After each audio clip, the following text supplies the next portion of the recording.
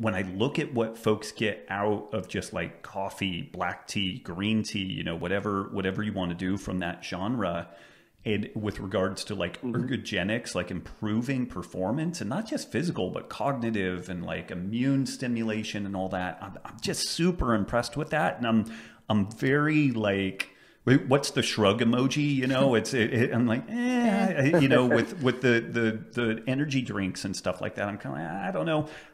We do know that putting too many things like B vitamins, different types of antioxidants into a pre-workout actually blunts the benefit of the workout. And so that seems not really good. Yeah. Something And to so keep in mind. that's where just like coffee, if you need a little sweet in it, put some stevia in it, hit it, and And then call it go good. Yeah. light things up.